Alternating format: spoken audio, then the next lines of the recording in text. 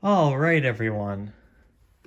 This right here is the new Vornado 133 DC Personal DC Motor Air Circulator. I know quite a few people have been wondering when I was going to get this little air circulator, and the time has come, so here we go. So this really, to make a long story short, is just the DC version of the 133. And all they've really done is, of course, with the Energy Smart scheme, they made the whole fan body white with the blades gray, and they added in a variable speed control. The non-DC version is just 2 speeds with a knob on the back, but that one has it at the bottom.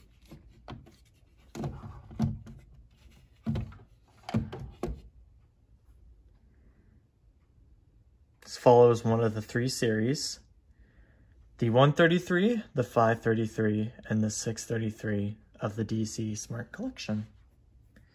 And overall, just like any of these Energy Smart air circulators, they really just feel like a luxury brand of Vornado. I mean, they're very quiet, they move a lot of air, energy efficient, and the motors that they use are very, very, very high quality.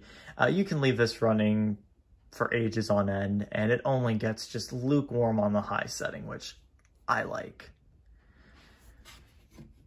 There's really not much to it. I mean, the fan is fantastic, don't get me wrong, but the performance is all there, and Vornado has just been rocking it with the Energy Smart collection. And what really shocked me most is they actually fit the inverter at the bottom of the base instead of the cord like I thought they were gonna do. I typically don't like the other circulators that have a little DC inverter on the cord, but this one is actually in the base, which I like. So really that's the fan in general. Let's go ahead and turn it on the lowest setting first.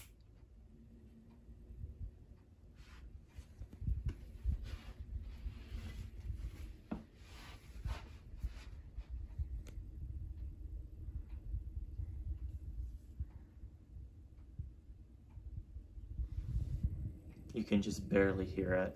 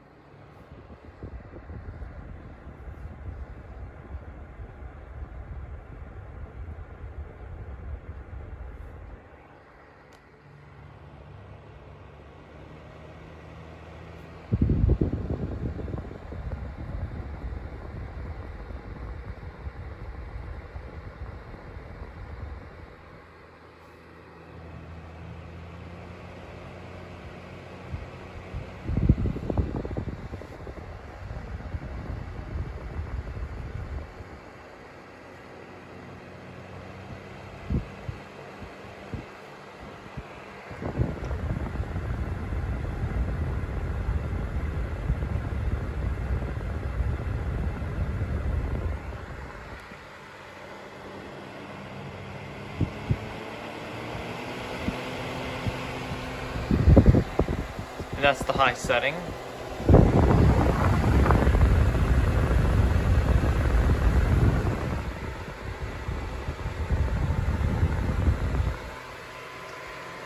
And it's pretty strong, not gonna lie. I mean, it's a lot stronger than the just regular AC version.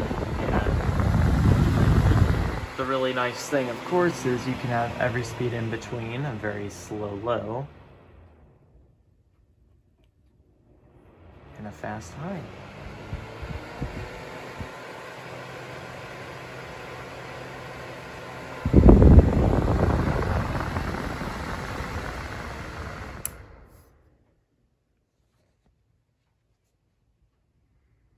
So that's it performance-wise. So just the quick pros and cons. First off, a pro is that this fan is very strong, and the fact that you can choose between a very soft wind or a very strong wind for a personal fan is fantastic. Once again, just making everything so streamlined is it just takes the counterpart of the actual non-DC 133.